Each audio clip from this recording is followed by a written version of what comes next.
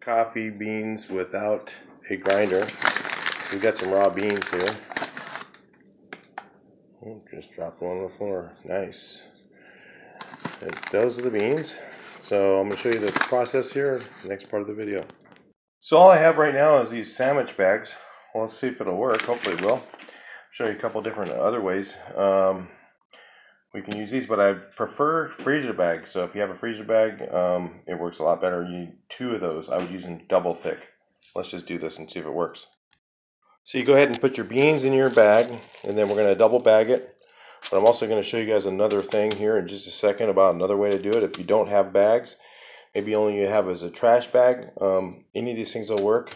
It just depends on, you know, what you have, resources. So this is a way when you're camping, let's say you didn't bring your coffee grinder, maybe you're in a motel and you really don't have any resources, you don't have anything, maybe you can get a bag of any kind and put the coffee beans in it, but definitely put it double thick. So real quick, I want to say, open up the bag, try and get all the air out. There's some people that say you need a little bit of air in there. No, you want as much air out of it as you can because it just opens it up for a problem. Here in a second, I'll show you. A lot of ways you can do this, a lot of tools you can use. Just one second, I'll show you the rest. I'm also going to show you guys another thing. We're going to use plastic wrap, and we're going to do it with that too. So you take your plastic wrap and you go ahead and wrap up your beans nicely like that. Get them all into the middle. Wrap it up. And you want to do multiple layers. So you go ahead and do them like this, and then do them a lot of times so that you have a lot of layers to go through.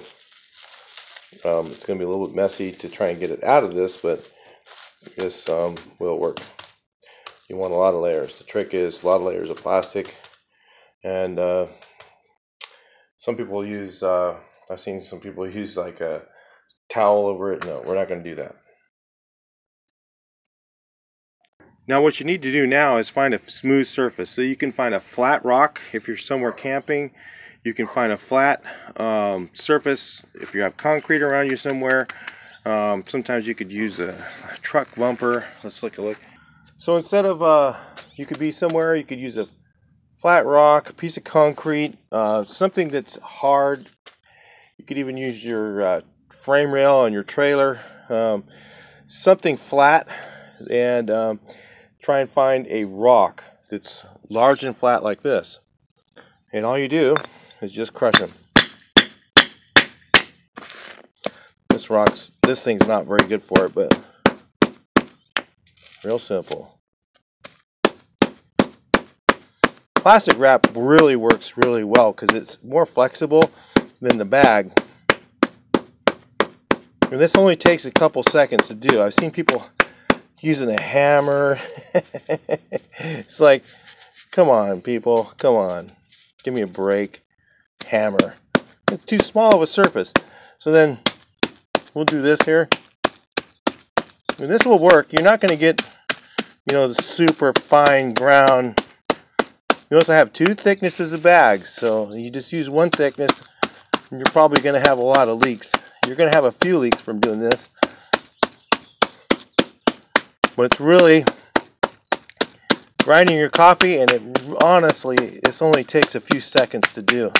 So you can be, now you're going to have some heavier pieces of beans, so you want to just work your way along slowly. The more you crush it, the finer the grind.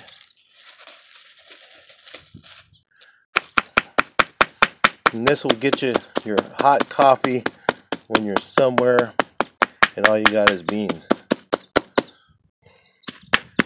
This works really good though because it's really flat. I'm getting a little bit of leakage here, but that's okay because you're in nature. You're going to be somewhere. You're not going to do this on your kitchen counter, okay? You're going to screw up your kitchen counter pretty bad doing that. Let's take a look inside the house. Lost a few, of course. It's going to happen. You're in nature, and that's the way it works. Hang on a second.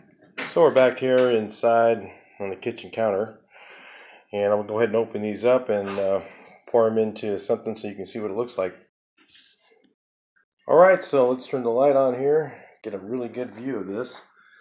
it's actually a pretty, there's a few coarse pieces in here, but it's actually a pretty fine grind. Not too bad. A medium grind, I would say. Medium to medium coarse.